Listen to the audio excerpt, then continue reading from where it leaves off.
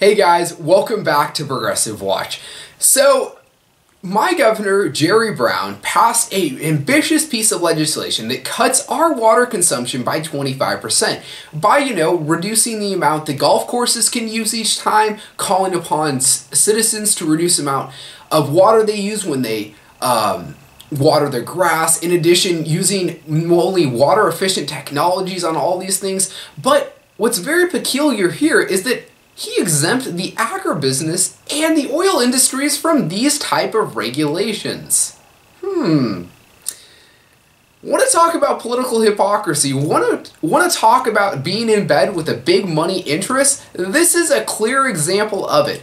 And I just want to say, before getting into how horrible the oil industry is, we can see here that the Democrats are almost just as much sold out as the Republicans are. They have a very same economic philosophy, maybe a little bit of difference in the Social Security, and that stems from the fact, and I would quote, that the Republicans are 100% sold out to the special interests, and the Democrats are about 80% sold out to the interests. They'll throw a bone, if you will, out to the people by, giving more educational benefits, Obamacare, stuff like that. But it really comes down to the hard measures.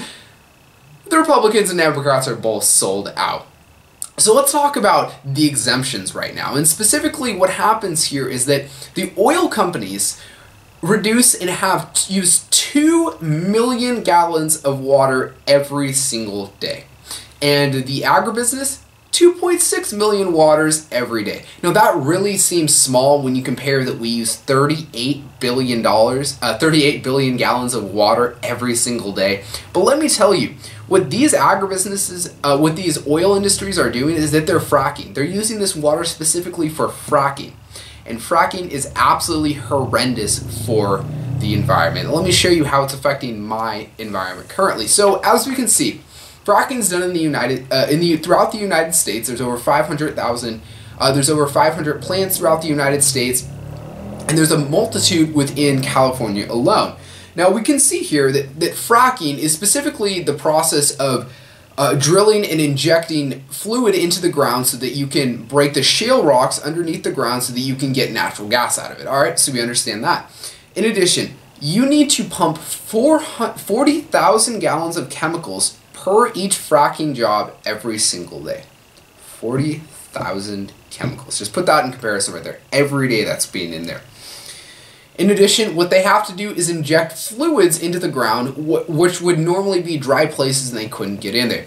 So they're injecting chemicals into the ground, such as, and I quote, mercury, lead, uranium, radium, and methanol. Oh my God. Methanol, mercury, lead, uranium. Wow. That stuff is going into the ground as we're talking and as we're discussing this topic right now. In fact, specifically within California, methane concentrations are 17% higher in drinking water wells near fracking sites than in normal underground water wells. 17% higher. Hey, let's look at the effects of that. In fact, thousands of people have faced sensory, neurological, and respiratory damage due to unknowingly drinking fracking water. Wow, that's a doozy right there. So we can make the argument that California wouldn't be in as bad of a drought as they would be, because we would say, right, we have these underground reservoirs, right? Whereas Secular Talk, Kyle from Secular Talk so eloquently pointed out, we can't use that. Because the fracking that they've done has made the water unusable. 17 times higher percent of methanol alone. Oh my gosh. It's absolutely terrible for the surrounding environment.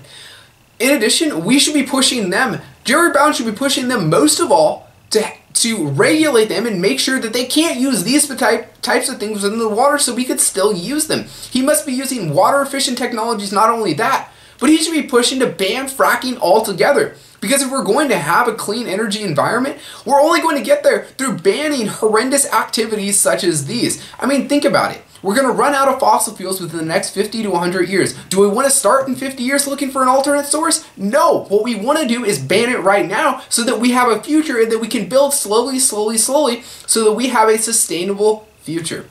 We're not going to have that if big money interests continue to win out over what the people want and over what the scientific community wants. And the only way that we can get change to happen is through you guys. You guys are the specific way that we can sign the Wolfpack Amendment, sign the petition, donate money, give support to this cause. That's why I donate $10 every month.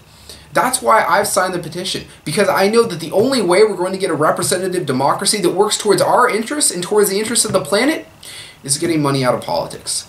Guys, I'm looking forward to hearing your guys' comments, and I hope I can get some subscriptions from you. Thank you so much for signing on.